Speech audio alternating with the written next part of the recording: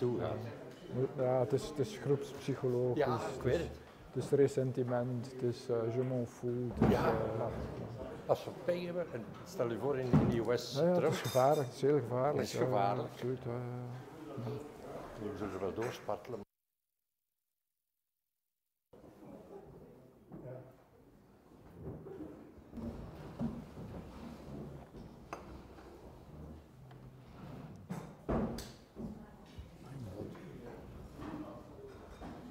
Die Schule gibt es noch. Gymnasium gibt es da hinten, hat man mir gesagt. Hier. Ah, okay.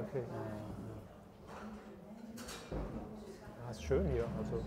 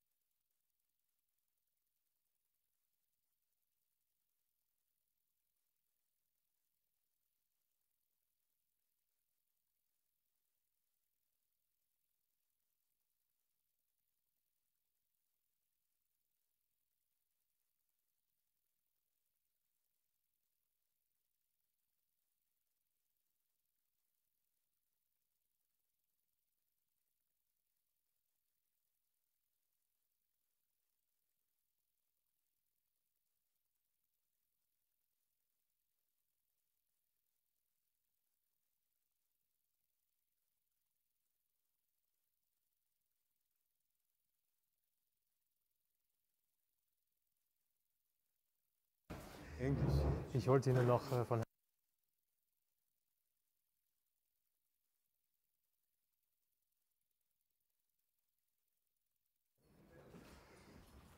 Ja, das war schön.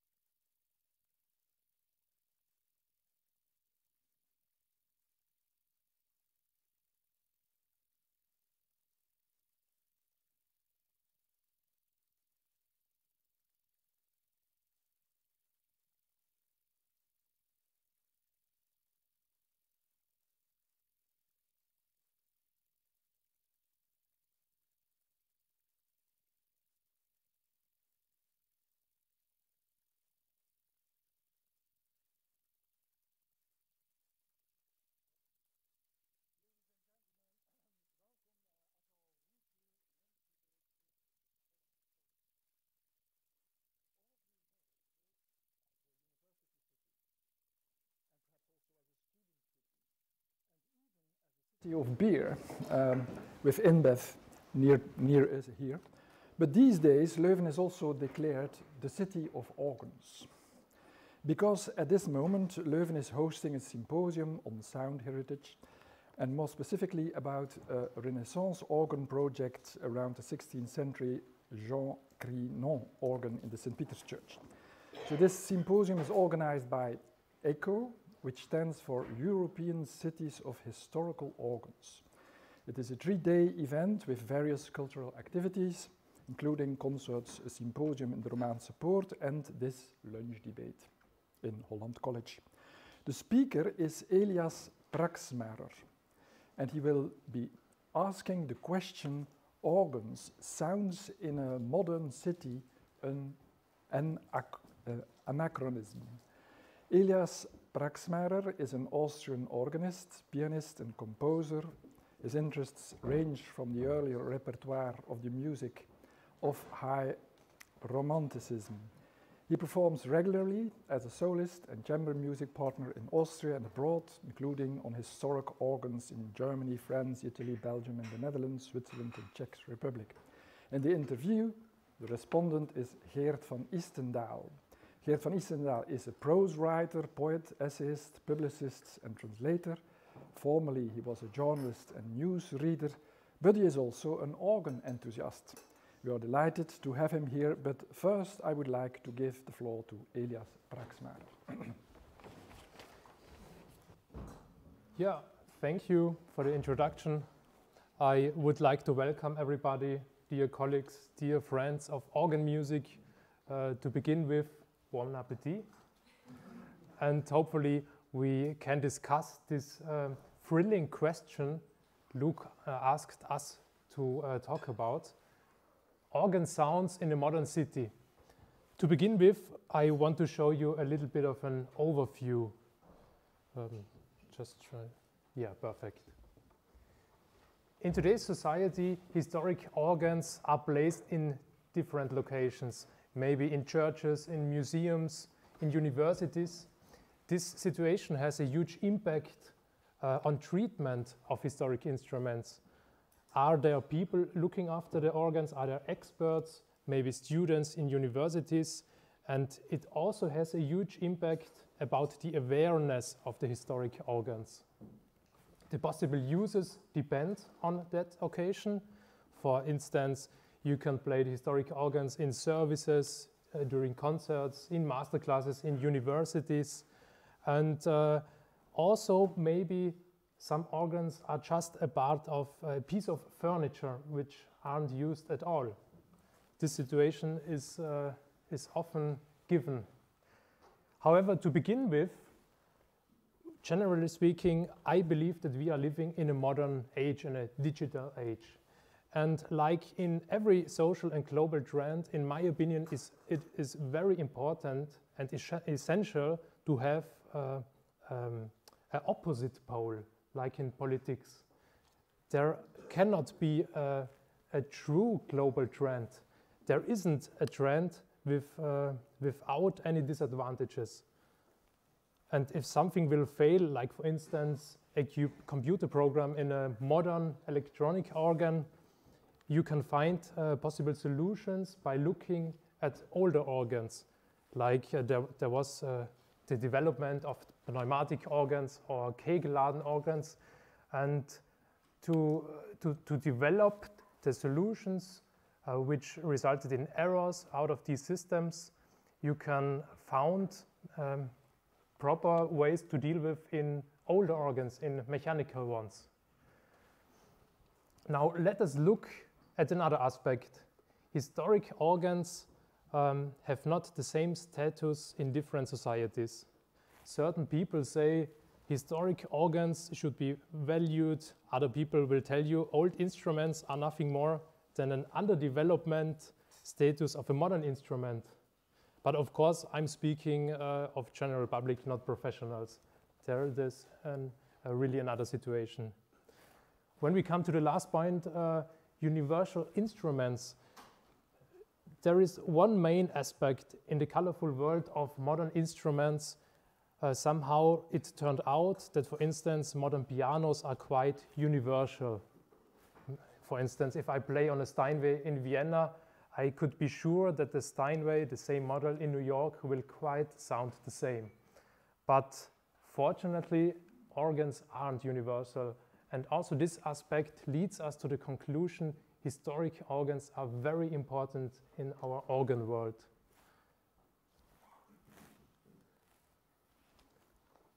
Two other aspects, one for composers for historic organs.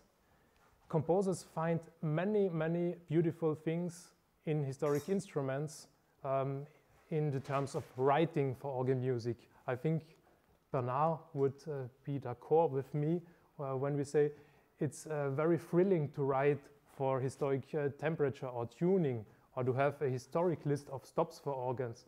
You can find very, very interesting ways of writing music. Also maybe the special ways the keyboards are built. I think I don't have to mention the importance, the tremendous importance for performers, for historic instruments in modern societies. When we play on a historic organ, it's somehow like a time travel machine. When we play the original music on this instrument, we were playing the music like 200 years ago or 300 years ago. And I will show you two proper examples where historic organs are included in modern situations. The examples are chosen from Austria, from Tyrol. The first one is the court church, the Hofkirche in Innsbruck. Some will know this organ. It's one of the most beautiful ones, one of the most oldest playable organs in the world. It's the Ebert organ, built at the middle of the 16th century. And the special occasion is that the organ is still used in services. And this only happens because people are aware of the situation. People were told there is a very, very important organ, and there is one service per week where the historic organ is used on a Sunday evening. And people just come to listen to this instrument and to the sound of this one, because during the service, in the proprium, the music will be played on this instrument without singing, because of course today's structure of services is not very suitable for this mean-toned tuned organ. So you have to be very carefully to use this in services today and masses. But if you are very sensitive, you can find your way. And the organ only survived because there's also another organ in the church which has been built. This is the list of stops for the Ebert organ, just to have a quick look. I will come back to it. Just because there's another organ at the back which has been built at around 1900, and it has been built in a kind of time where it was very modern to change the historic organs. And the Ebert organ wasn't playable at the time where the other organ was built, and this solution saved the Ebert organ because they decided to build a new one instead of changing the historic one. And now we have the situation, we have a modern one in the church and also an old one. During the regular services and also concerts, mainly this one is used. But on a very special occasion, like I told you, on Sunday evening,